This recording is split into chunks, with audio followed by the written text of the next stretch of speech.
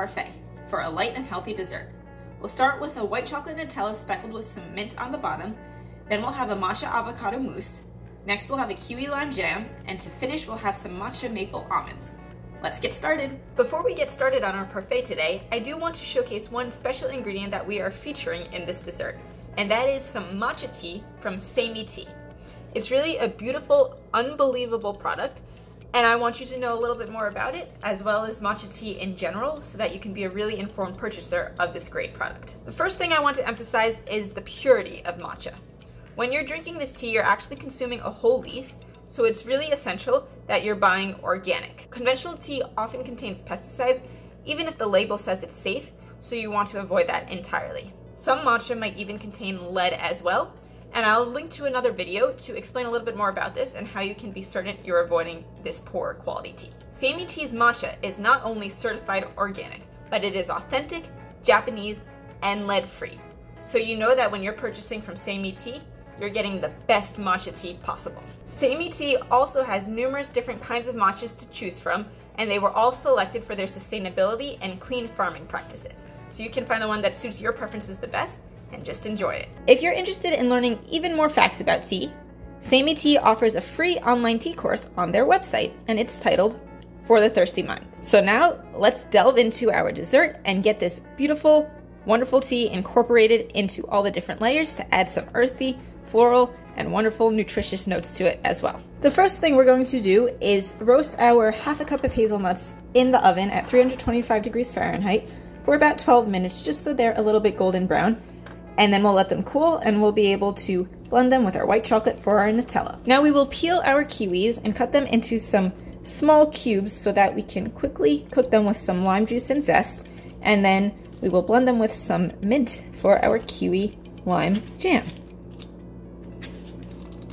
So I like to peel directly over some sort of material, whether it's foil, parchment, or a paper towel, so that I can quickly clean up all the trimmings once I'm done, and I can work directly on the cutting board without having to worry about washing it. Okay, so now we'll just clean up our trimmings, and we will trim off the ends. And make sure you remove any extra skin that you might have missed.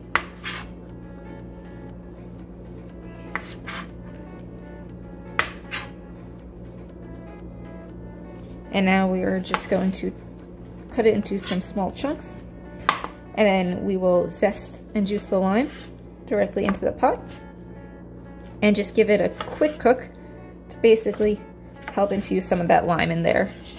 And that's it.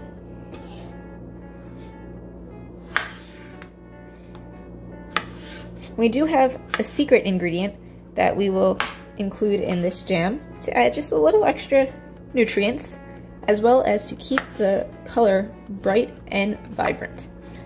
And you'll see that in just a moment. So now we have here our lime, and we will just quickly zest it.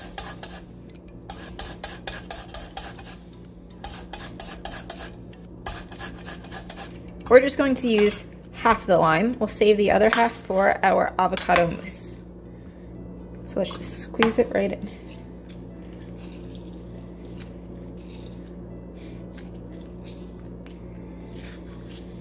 Great, and now let's get it over low heat on the stove. We have just one other component to cut for this dessert, and that is our mint. So we're going to just pull it all together, and then we'll quickly give it a rough chop. This is for the Nutella speckles. So not all of the mint. We have some that we're saving still for our kiwi jam, but we will take this and just chop it the small pieces and set it aside. Okay, we can see that our lime juice has almost all evaporated or soaked into our kiwi, and they're just a little bit soft now. So we can blend them with our mint and a little bit of salt, but we will just let it cool for a minute so that we don't turn the herbs a dark green or brown because of the heat. So we'll let this cool for a moment, and we will blend our avocado mousse in the meantime. Okay, now we are going to use our food processor. We'll get started right now with our avocado matcha mousse. Here I have half an avocado. We're just going to put it right in. make sure it all gets in there. You can break up any larger pieces so that they just blend a little quicker. And we're going to add half a lime. Just right in, and it'll help keep that bright green color as well. Now we're going to add half a teaspoon of matcha powder. Again, will contribute more bright green color. Get that right in there. And just a pinch of salt. We actually will not add any sweetness here because we want a more mellow component to balance out the sweetness of the Nutella and the sweet fruitiness of the jam and the nuts. So this is just very clean. And now we will blend. And it's not going to be super smooth, but we'll make it as smooth as we can get it. And since the avocado is super soft, it'll just melt in our mouth either way. And now we'll just give a little scrape down, and then we will blend once more.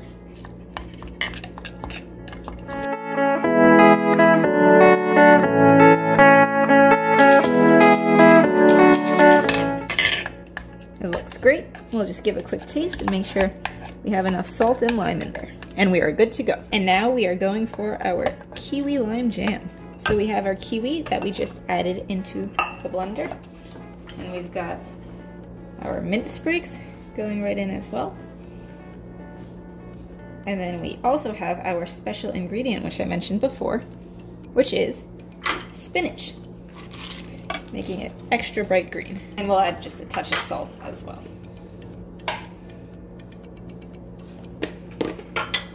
And now we blend.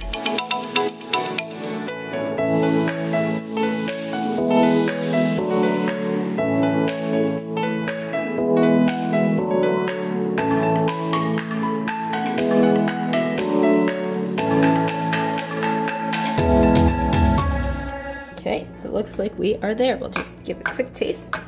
Perfect. We'll scoop it out, wash it, and move on to our next step. And we will now be quickly just crushing our almonds for our crumble. You could do this by hand, or you could keep them whole if you like. I like them to be a little bit broken up for some more texture. And so we're just going to quickly pulse.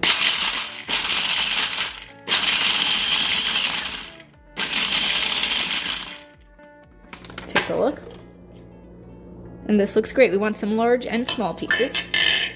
And what we'll do is we'll just strain it quickly through a little strainer so that we can remove any of the fine crumbs that we don't want in there. So we will just quickly shake it over this bowl. And what we'll actually do with those fine crumbs is add it back into the processor and just let that get incorporated into the Nutella. So we will set this aside for a moment and we will quickly begin to candy our matcha maple nuts. So we have here, we're going to use a teaspoon of maple syrup to start. We want only a little bit here. We don't want it to be too sweet. We're just going to heat this up and we'll add the nuts right in. And we'll add our matcha and a pinch of salt right in as well. Here I have about 1/4 of a teaspoon of matcha per 1/4 cup of nuts.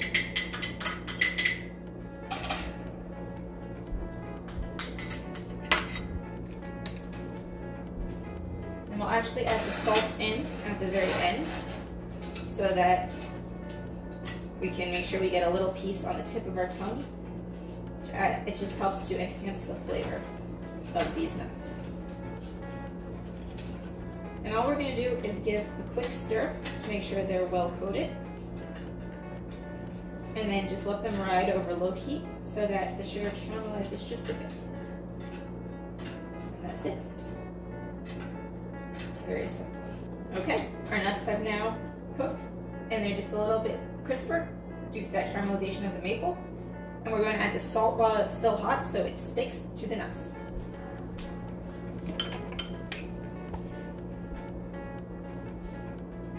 Just a little like that.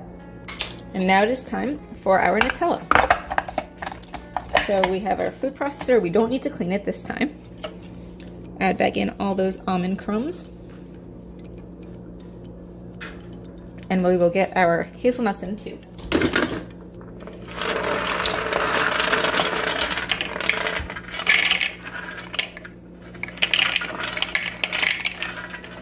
They're nice and golden brown. Now we're going to process our hazelnuts till they create a butter, and then we're going to add in some melted white chocolate. So I have white chocolate right here that I'm just going to melt until it's liquefied, and we'll incorporate that when it's in that form. It'll be easier to help blend into the hazelnut butter more smoothly. And we'll microwave that just on medium power for about 45 seconds, and then we'll see if it needs to go a little bit longer. Now we will blend our hazelnuts.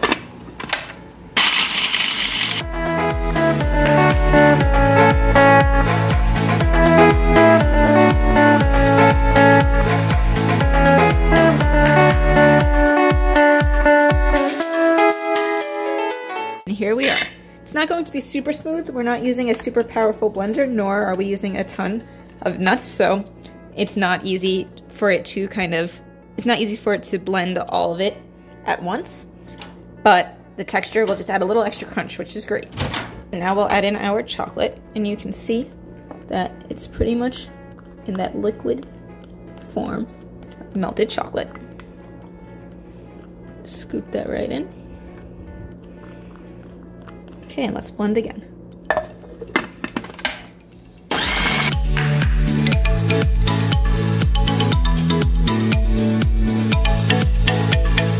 It's even smoothed out a little bit more due to the white chocolate creating a little more volume in there. And this is perfect. And we'll just stir in our mint and season with a little bit of salt. We can actually do the salt while it's still in here. I don't like to blend the mint in because some of the moisture that's remaining, if there is any left, will potentially cause the Nutella to seize up a bit, and we want this more beautiful, luscious texture. Okay, let's put it in a bowl, add the mint, and then put it all together. I added my Nutella to my mint. I'm just stirring that around. And now it's time to put it all together. So I have my Parfait glass right here, and I'm just going to keep this in the center and pour it right down so I don't get any on the edges and ruin that nice clean look from looking into the glass. Of course, you can always wipe it if you do get it on the edges, but it's harder to keep it super nice and clean. Next, we're going to add our matcha avocado mousse. It's right on top.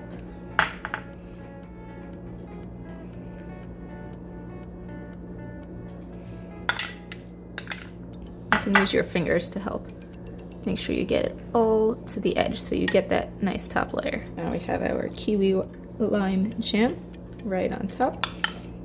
Fill in the center. It's all around. And now to finish, we will do our matcha maple almonds right over the jam. If we were to take a look from the side, you can see the Nutella underneath, the avocado matcha mousse peeking through, the jam, and the nuts. And this is our green spring parfait. Thank you so much for joining me to learn how to make this vibrant, beautiful green spring parfait. I'd recommend eating it right away, but if you're going to enjoy it later, don't put it in the fridge or the Nutella on the bottom will get hard and it won't be easy to scoop out all of the layers and enjoy them all together and get that wonderful mouthfeel from the velvetyness of that Nutella texture. Thank you so much for spending some time with me today to learn how to incorporate matcha tea into this lovely green spring parfait.